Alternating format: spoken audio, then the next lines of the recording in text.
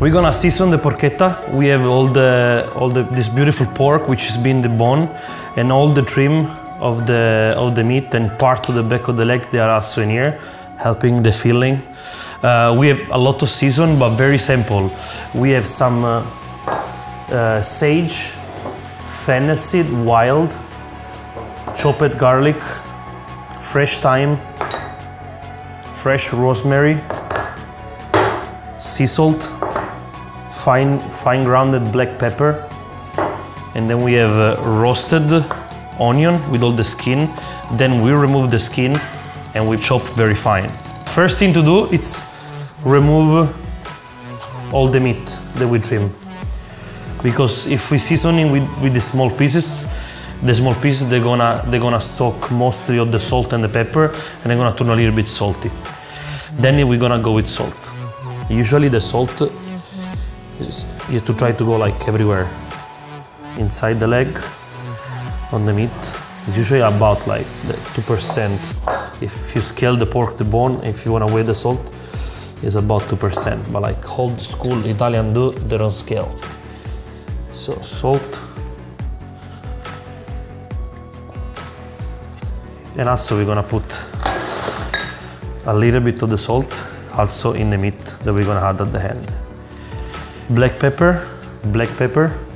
The important thing here, using a good quality of black pepper, it's very important. Don't use like regular black pepper because it will ruin the flavor. And don't use a lot. Little bit of black pepper, good quality, and you're good to go. Then we're gonna go fennel seed. This is very, very Sicilian, the wild fennel seed. And then we're gonna go with the garlic. We don't need a lot of garlic, but definitely like I will add some because with the pork it tastes good. And now we're gonna use our hand and we're gonna like lightly massage and make sure that the salt, the pepper, the garlic and the fennel, they are rubbed everywhere. Then at the end, we're gonna go with the fresh herbs. To make sure the salt and the pepper that goes everywhere. And then we're gonna go with the fresh herb. Rosemary, make sure they also go always inside the leg and inside the shoulder, because those parts, they can be under seasoned easily. Fresh thyme. Fresh sage, again, everywhere. And then we're gonna go with the full cooked roasted yellow onion. They give a good sweetness and a good base of the flavor on the cooking. And then what we do, just with the spoon, just spread. So after you put all these fresh herbs, you don't really want to mix and rub like before, because you're just gonna the way that you spread the herb with the hand, it's very even. You don't want to touch anymore.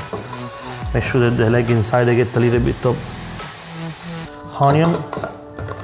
Make sure that the onion they're fully cooked too. We ended up using whole the onion.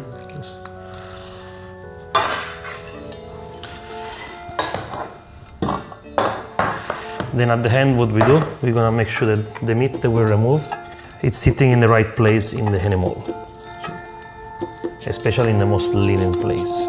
So make sure that you find a big needle.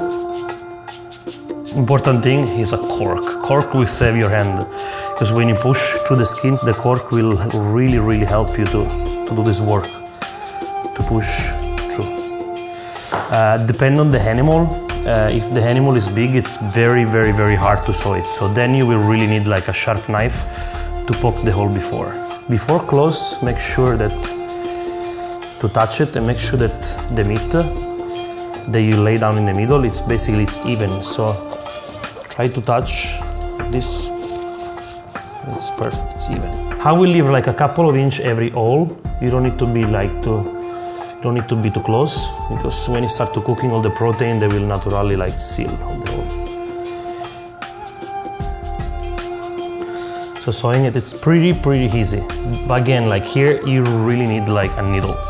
I've been doing with actual needle and it's been turning a horrible work that is taking basically hours. It's cost you a few bucks, save your life. I had this kind of feast many times. The important thing it is just like make sure that you eat the whole thing. Because having a big animal like this, have a feast and don't respect the animal, it's the most terrible thing you can do. So just like be connected, the harvest of the animal, and make sure that you eat the whole thing. So it's nice and tight. Take it out from here.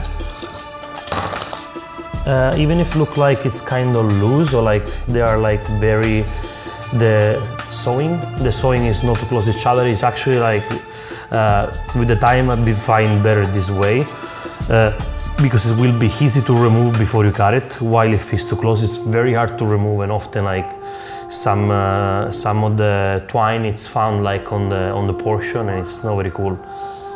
I'm gonna do like a nice knot, an easy knot. 1 and 2. Now that the pork is nice and filled, we're gonna shape it. Look like it's loose, but hold the skin when it's gonna be cooked. It's gonna get tight and it's gonna get the nice classic shape of the porchetta. Something very important, make sure that it's loose right now before cook it, because if it's not, if now has the classic shape of the porchetta, when it's gonna cook, the skin is gonna shrink, it's gonna crack and open the whole pig, so you will find basically like an open roast. Something that we're gonna do first, we're gonna tie these two legs, make an easy work later. Go around and we're gonna like tie the first knot here. I like to do this kind of knot that basically like scroll. And then you cut it out. Like this. I'm gonna go under the arm. 1, 2, inside.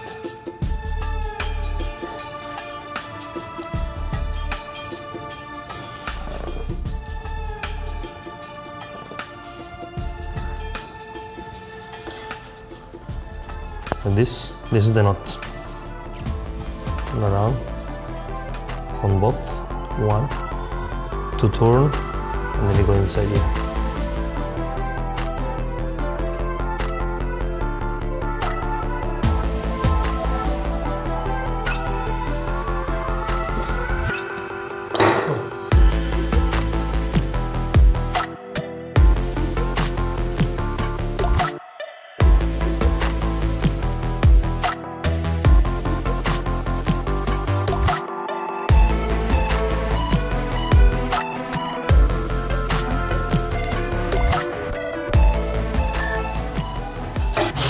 Took a poop.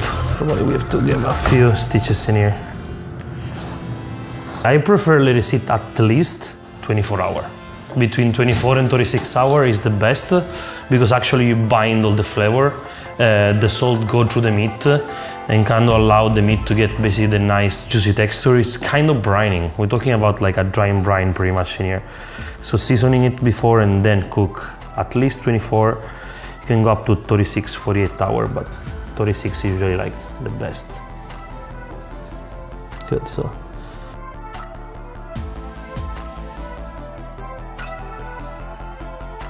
So now pig is ready to roast. We can cook the pig in a wood fire oven, which will be the best. The temperature of the cooking, it can be between 300 and 350. I do recommend to do not cross the 350 Fahrenheit. This one was about 60-65 pounds and it will take about 4 hours. At the temperature of 325-330, brush with oil every 30 minutes to get a nice crispy and crunchy skin that you can have at the end of the meal. Buon appetito, enjoy the porchetta and have a good celebration with friends.